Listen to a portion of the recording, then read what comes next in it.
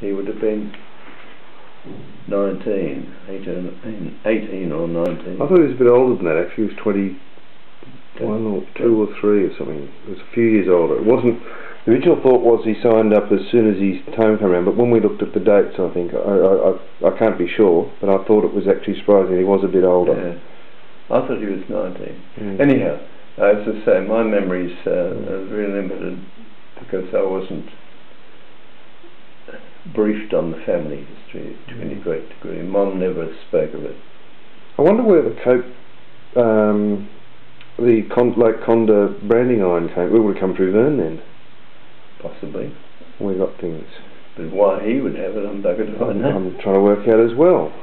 Because when old Podger died... I remember someone telling me that's what it was, because we had it in the billiard room for years. I remember it. I remember it now. And but I don't know where it came from. Anyhow, old Podger was... Podger Cope was a mean old bastard.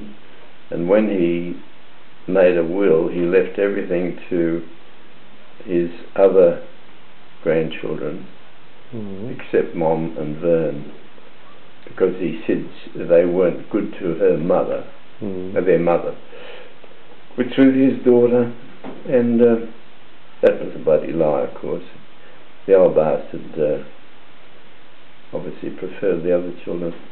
So, when the Lake Conda property, remember you were talking about the Aboriginal houses on there and the fish farms, how did you find out about those then? Did you ever go down there? No, I read about them somewhere, the fish traps and...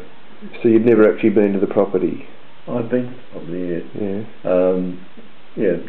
Mum and I called in there once when we had the camper van. And we were making a tour around the Western District. I don't know where you were, but we called into the Conda property, and I remember Les Cope was there and his wife, and as soon as we got on the door he offered me a whiskey. He was a pretty heavy drinker, and his wife was a pleasant sort of enough woman. She wanted to see inside the caravan, so we helped her up to have a look. But that's the only contact I had with him. So as a child you never went down or anything? No. I remember talking about that they had permanent built houses down there for the Aborigines. No, there were stone houses at Lake Conda, or the remains of them, which the Aboriginal experts claimed were built by Aborigines. Now, to me that's a lot of bullshit, because Aborigines didn't build permanent homes, certainly not out of stone.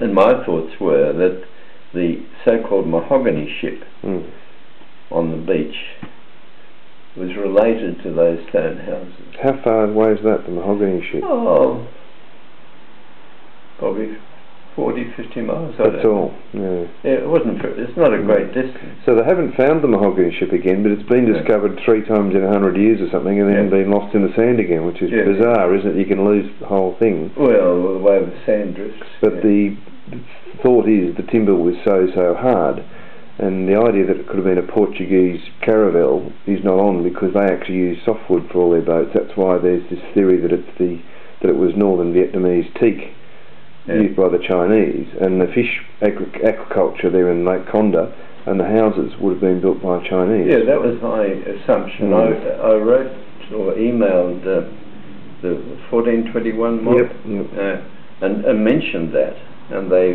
emailed back thanking me for the information and saying it had been recorded.